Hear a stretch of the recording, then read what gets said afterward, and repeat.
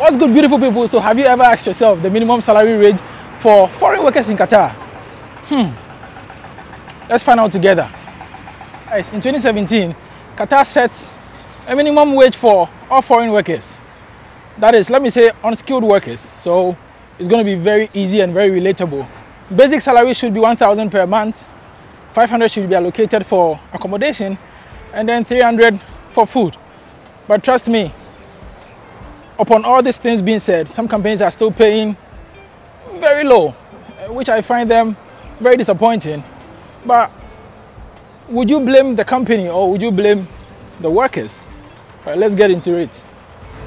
So every well-established company, not just in Qatar, but almost all around the world, before you get employed by a particular company, they serve you with an offer letter. So in this offer letter includes how much you are going to be paid, how long you have to work until you get a vacation, and whether your vacation is going to be a paid vacation or just those kind of vacations. It's 2 years, so you need to book your own ticket back to your return country or wheresoever that you came from.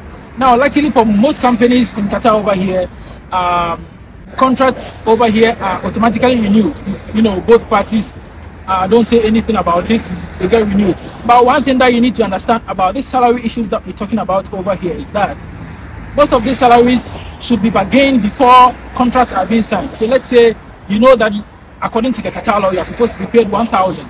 That's the minimum salary range. And then you find out in your contract that you are going to be paid 900 or even lesser than that. Because I know people who are still earning 750 Qatar riyals in this country in this era. Now, I've been here for half a decade now, and I know this country is extremely expensive. So if you're paying someone less than 1,500, I'm just imagining how this person is going to survive. So now let's cut that bullshit. Now, let's talk about the salary. So imagine you get your contract and your salary doesn't meet your expectation, or you think you are worth more than what is being written on the salary, on the contract. You can bargain it before you even sign the contract. Don't sign a contract with the ideology of salary getting increased. Most people live here all their lives and their salary never ever gets increased. So in this case, if you find out that your salary is less than what Qatar is asking you to be given, what can you do? Now I will show you. You can complain or you can report this issue to the Ministry of, I'm just going to put it on the screen. So you can report to them, but mind you, before you report, make sure you know your rights, or make sure you have some money that you've saved, because guess what? After reporting, your company is completely going to kick you out. Because most companies over here, you report them and the next minute you'll be on the next flight going back to your country, or they'll just kick you out even within the next 24 hours. Yes. Now, however, with all this being said, companies might still, try to beat the system and pay you less. Yeah, so you can complain to them. Now, most companies might choose to pay you 1,200 or 1,300. Now, that's above the average, right? Because averagely, they should be paying you 1,000 plus 500 accommodation and then 300 for food.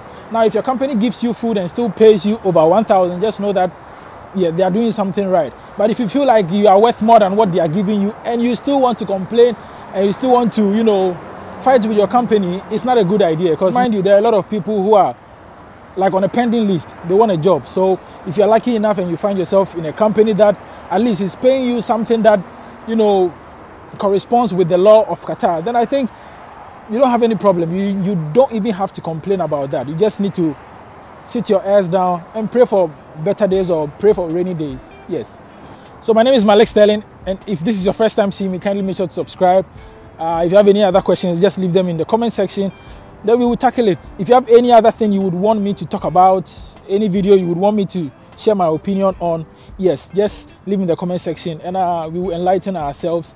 And if you think what I've said you would want to add more, or you would want to, correct me if I had made any other mistakes, you can just put it in the comment section. And we are learning each and every day. No one is perfect. So stay safe. If you're in Qatar, we can link up. My WhatsApp number, it's in my bio. You can link up and let's have conversative and stay safe.